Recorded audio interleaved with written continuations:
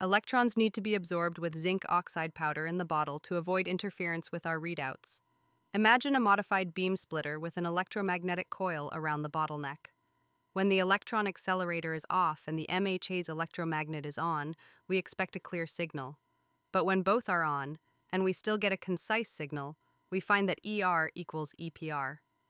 The magic happens when the EMF sensor and the electromagnet are close enough using a Fibonacci sequence for calibration. This creates temporal crosstalk. By applying a matrix to an echo, we can describe the quantum state and send a signal to the coil drive. The qubit responds with a state vector, revealing its time evolution. The eigenvalues represent the block sphere.